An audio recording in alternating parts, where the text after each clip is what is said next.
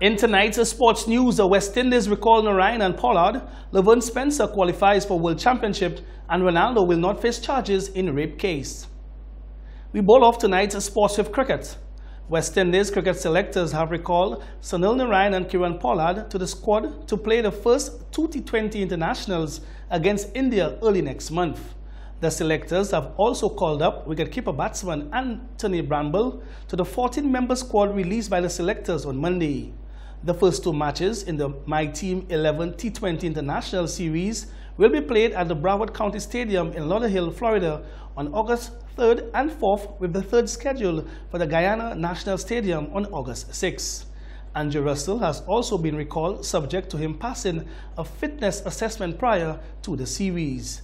Left-handed opener John Campbell and left-arm spinner Kyrie Pierre have also been included alongside a number of regulars led by captain Carlos Brathwaite.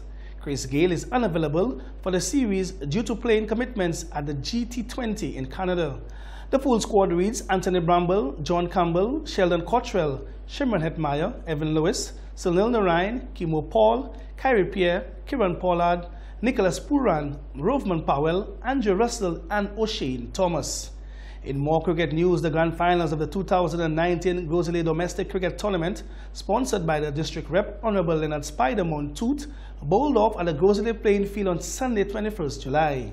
The highly anticipated final, which was contested between defending champions Gerson Strikers and first-timers Melrose Challengers, saw the defending champions successfully regaining their championship comfortably by 115 runs. Batting first in a game reduced to 40 overs, Gerson Strikers posted 188 all-out in 39.1 overs, with Joshua Mann top scoring in 41.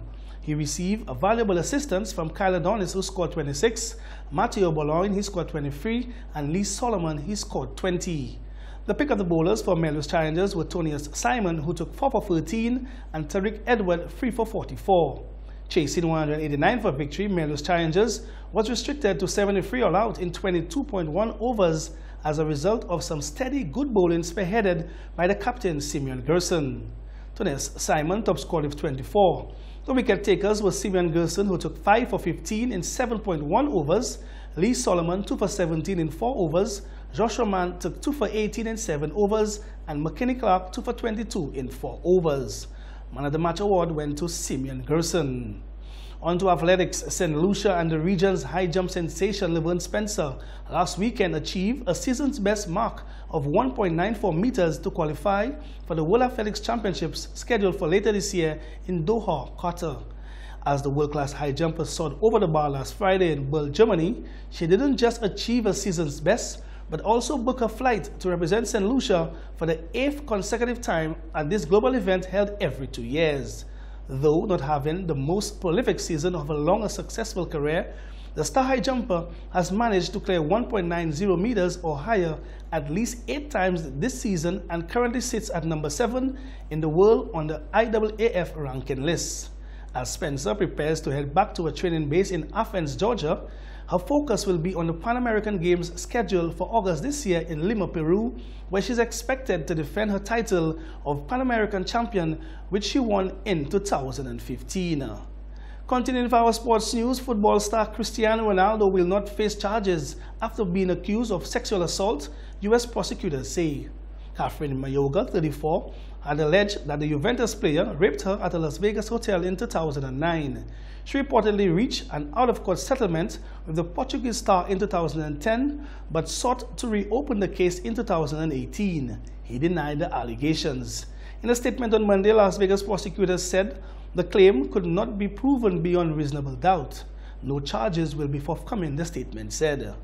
Finally, on tonight's sports news, basketball. It's been only 3 years since Tim Duncan retired from the basketball court, but he's making a return this time as a coach.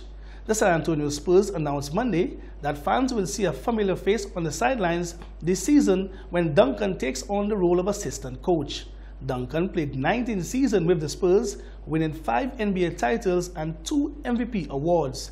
He scored 26,496 points with the team, making him the franchise leader, and played 1,392 games. The fan favorite retired in summer 2016, and his number 21 was retired that year. That's sports news for tonight.